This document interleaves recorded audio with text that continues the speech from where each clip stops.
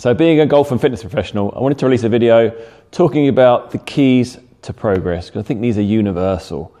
And the first key is to lose your ego. I think a lot of people are inhibited by their ego when they're trying to get better and trying to see progress in whatever it is they're doing. So for golfers, that ego will stop them from making physical changes to their technique. Because what happens when you make changes to technique? Well, initially, your game may get a little bit worse before it gets better, and people are afraid to do that. They don't want to look bad in front of their friends. They always want to be the big dog in the clubhouse. So they're always afraid to make those changes. And as a result of that, they're just going to stay the same. So that fear of looking bad is going to stop you from actually making a change that's going to eventually progress you forward. And the same will be said in the gym, where people don't want to do the stuff that maybe makes them look bad.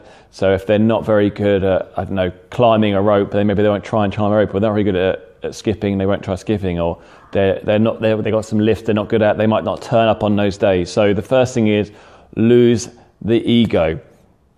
And that goes alongside with the second thing, which is work on the hard things. So people think that in the exercise side of things, that the hard thing is coming to the gym and training.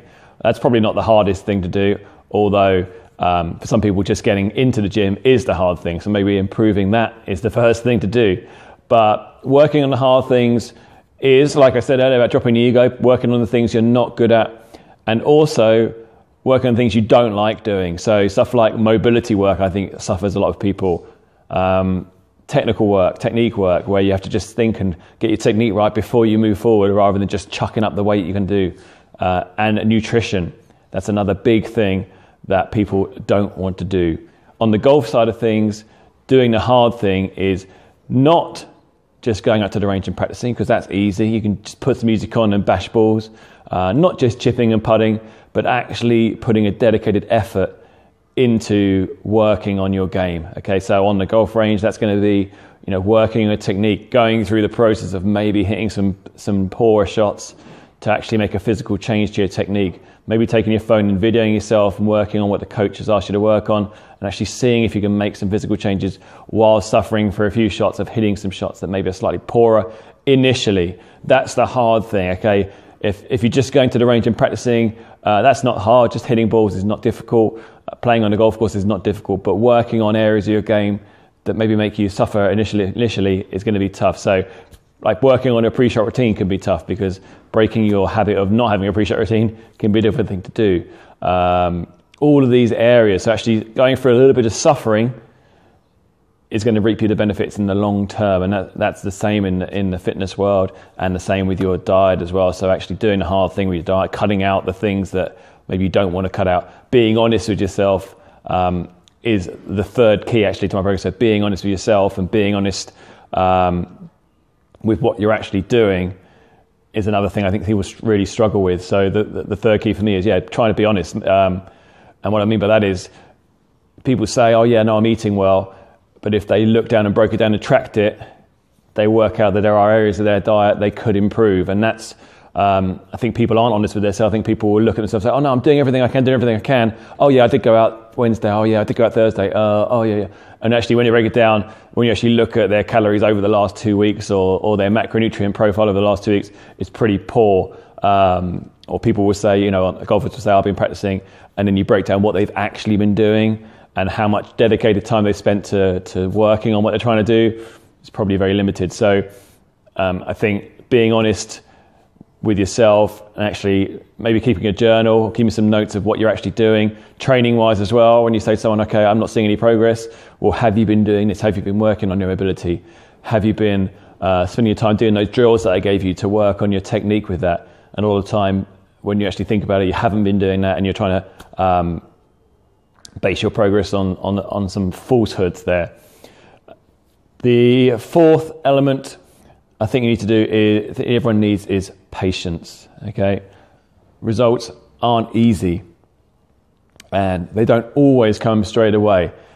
The problem with everything that you do is that initially when you start, you have exponential growth. So when you start playing golf, you exponentially get better, especially putting in some time. It just takes a little bit of time hitting balls on the range, playing a little bit more, and then suddenly, you cut 10 shots off your game over a summer period, then it gets tough. It's the same with weight loss. You eat well, for 2 or 3 weeks, you lose loads of weight in those first couple of weeks.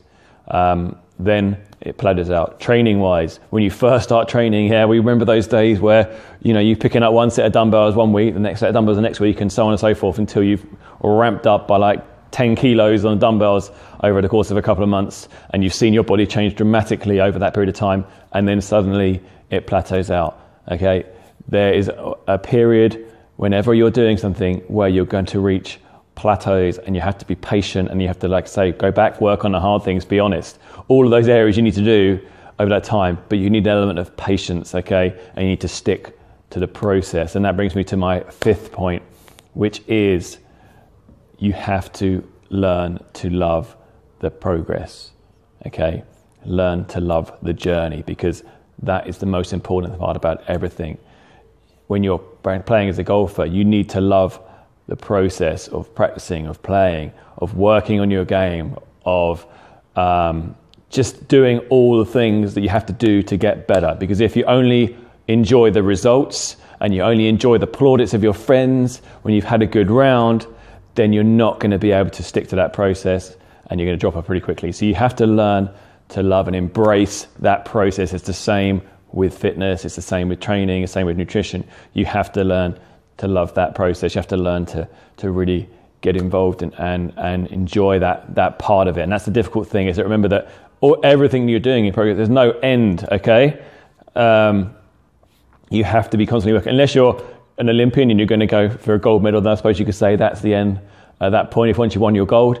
But really, in reality, there is no end to this. You're just going to keep working on it. So you have to be enjoying that journey throughout time, because that's what you're going to spend most of your time doing. So you have to learn to embrace what you're doing, and that's going to see some real progress. So I'm at the moment, if I talk about my own experience, in terms of my fitness, people have already seen some videos of me trying to struggle with the double unders, but I don't hate it. I wish I was there quicker, obviously, but I'm enjoying working on my technique. I'm enjoying seeing some changes to my technique. I'm trying to work on that kind of things. I'm doing the hard stuff where I'm videoing, trying to improve my technique, trying to work on my skills in a small amount every day. And I actually am enjoying that process.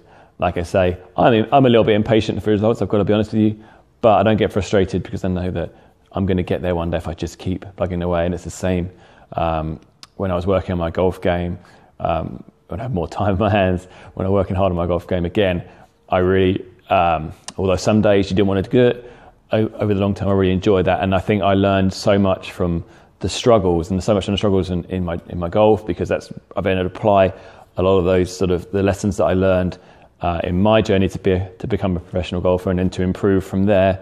I've applied that to my pupils, and in the same in the fitness world as well. My struggles, and the more I try to improve certain skills, the more I have to learn about their skills, so the more my knowledge grows. So I really embrace that part of it.